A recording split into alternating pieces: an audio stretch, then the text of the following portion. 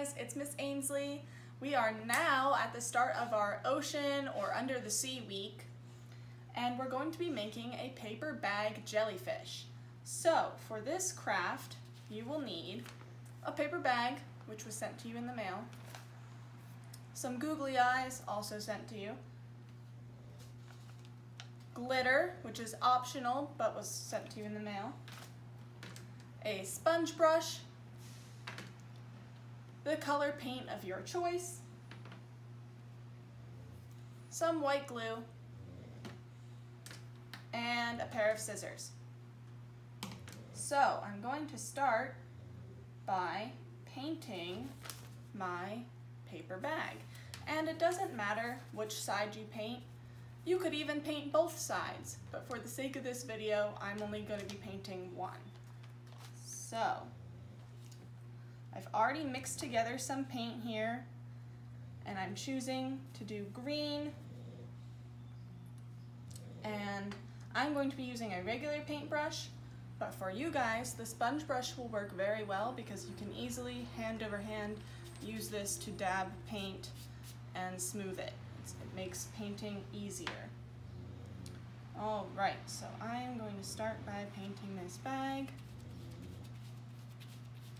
And then we're going to have to let it dry before we move to the next phase of our craft.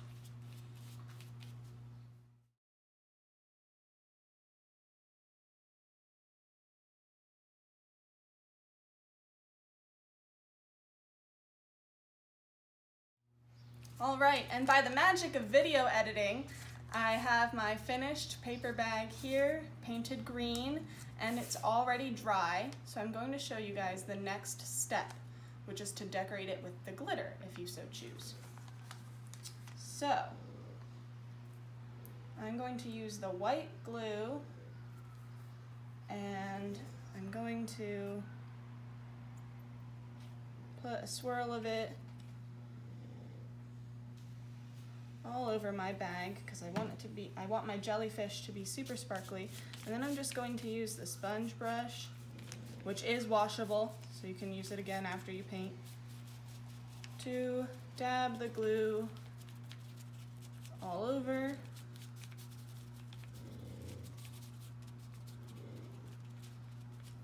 And then I can sprinkle my glitter. And I'm going to choose gold and green to sprinkle on so it matches my color scheme. All right, here goes the gold, and this will stick to the glue.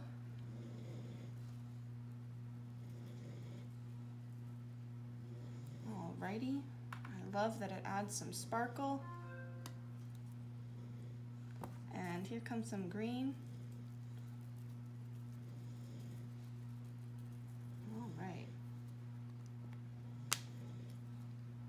And we will just shake this off onto our paper towel a little bit.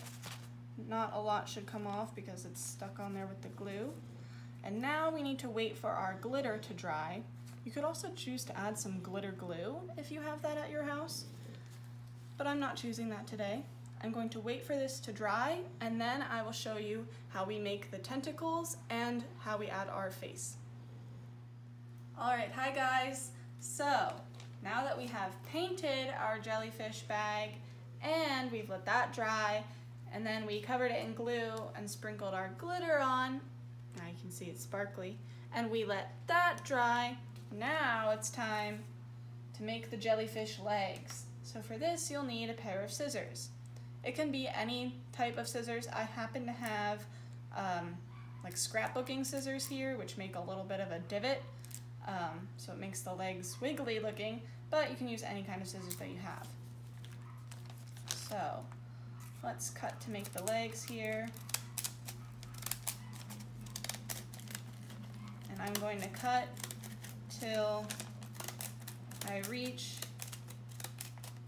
that little crease in the bag here so that it makes legs and like the head area.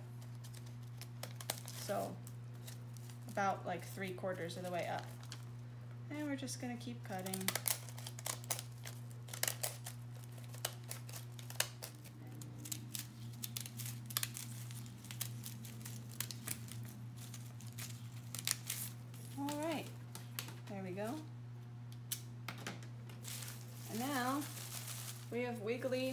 tentacles for our jellyfish. And you can see some of mine are the brown of the bag. That's fine because I only chose to paint that one side. If you had painted both sides, all of your legs would be whatever color that you chose. But I kind of like that it's two-toned. Alright, so we have our legs cut now. It can swim around.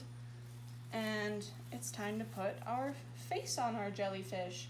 So we will need the 2 googly eyes that were sent to you in the mail, and just a little bit of school glue. So, okay, we're gonna make a dot for each of the eyes. 1, 2, and then we need to press our eyes on. One eye goes here. You can practice your counting. 1, 2, 3, 4, 5. And the other eye.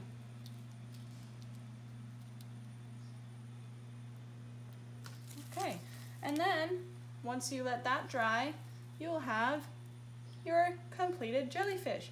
And if you wanted, you could even take a Sharpie or something and give him a little mouth or extra details to his face. It's all up to you.